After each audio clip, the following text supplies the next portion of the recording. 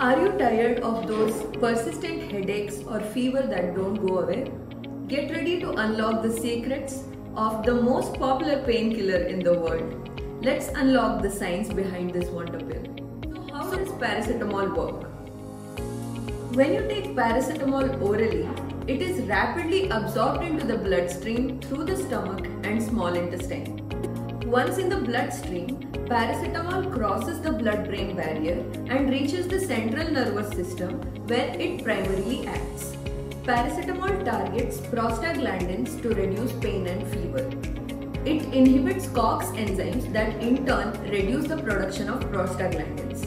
The reduced production of prostaglandins helps in alleviating pain, reducing inflammation, and lowering the fever.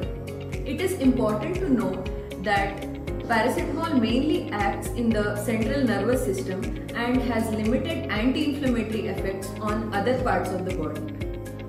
Now that you know the science behind paracetamol, you are better equipped to handle the pesky headaches and fever.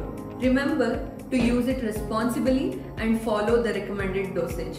Stay healthy and we'll see you in the next video.